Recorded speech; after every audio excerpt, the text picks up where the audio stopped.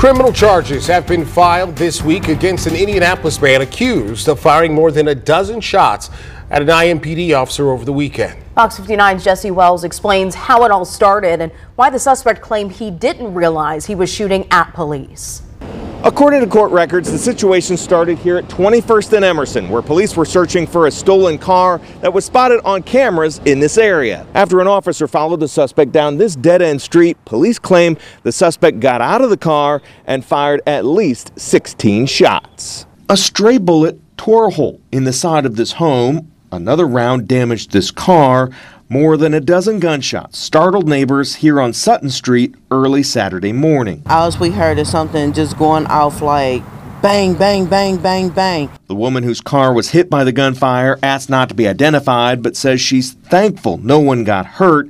Police claim all the shots were fired by the suspect and none by their officers. We were scared. We were really scared. We didn't know what was going on. 26-year-old Stephen Ramos is now charged with criminal recklessness and pointing a firearm.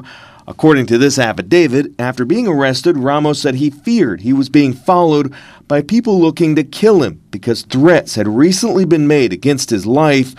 While he admitted to shooting a fully marked squad car, Ramos insisted he didn't know he was shooting at police, and once he realized they were police and he was safe, he tossed two handguns on the ground and surrendered. It just is a stark reminder that our officers are out there up against a great amount of violence. Whatever the suspect's motives may have been, Indy FOP President Rick Snyder insists the case reflects a growing trend of attacks on police. He claims nationwide the number of police officers shot in the line of duty has gone up dramatically since 2020. I think it's very troubling for our officers and their families when we do see these attacks on our folks, on officers that are out here trying to keep our communities safe. This senseless acts that are going on is absolutely ridiculous. It's just ridiculous. Finally, the suspect is being held on a $40,000 bond, although a bail review hearing has been set for next week. Jesse Wells, Fox 59 News. Two Muncie teens